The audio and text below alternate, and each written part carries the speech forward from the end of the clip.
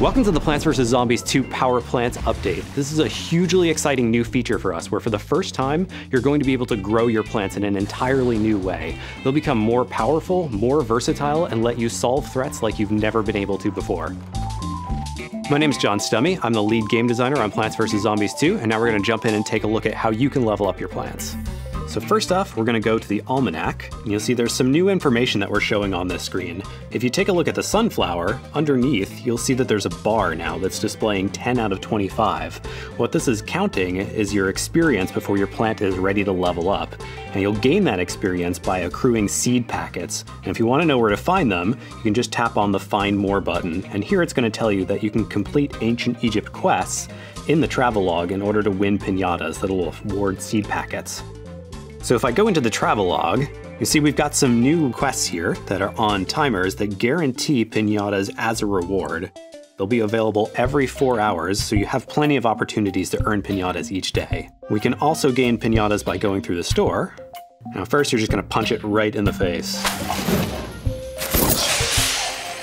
We'll get some coins out of it, and now we'll start collecting seed packets. As you can see, we've got one here for the sunbean, and you'll see it counting up on its level progress. We also earned a bonus seed packet for our sweet potato. You can jump back into the almanac, and you'll see the pea shooter here is all good to go. If you look at its recharge and its damage, you'll see that there's an extra green bar here, which is showing how much you're going to gain by upgrading. So if we go ahead and hit the upgrade button, there you go, just that easy. Already you've got a pea shooter that's going to be faster to get on the board, and it's going to deal more damage. And so now that we've seen how to upgrade your plants, let's talk about why you want to upgrade your plants. There's a lot of awesome things that'll come out of this. Now, each of your plant's parameters have a chance to upgrade as part of this process. And that includes things like damage.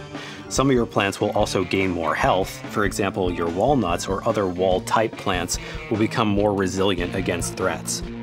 Other plants will also gain refresh rates that go down. You'll be able to get them on the board faster so you can respond to threats quicker. Some plants will become cheaper in terms of their sun cost, so you can get them out a little bit earlier, and your sun-producing plants will in turn generate more. Some plants will even get upgrades to their plant food abilities, and some plants may gain entirely new functionality as part of their upgrade path. One of the things that we really want to do with this update is encourage diversity in the builds that you are bringing. So a good example of this is the Potato Mine and the Primal Potato Mine.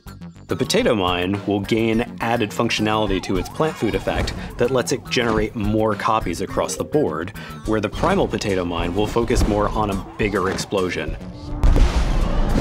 So one of these helps you take down more threats for waves that are bigger, more distributed, and one of them helps you take out bigger, more concentrated threats. And these are the kinds of things that you'll see happening to all of your plants through plant progression to make sure that each of your favorites has a niche to fill and something that they offer you.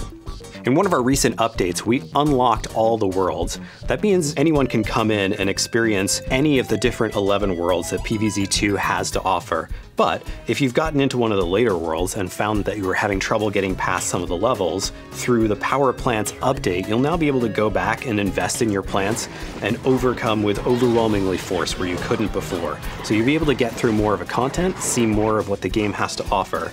And if you've already gone through these levels, being able to go back and invest in your plants now is going to give you a leg up for content that's still yet to come. Thanks for watching, and this is just the first of many exciting updates to come, so please look forward to it.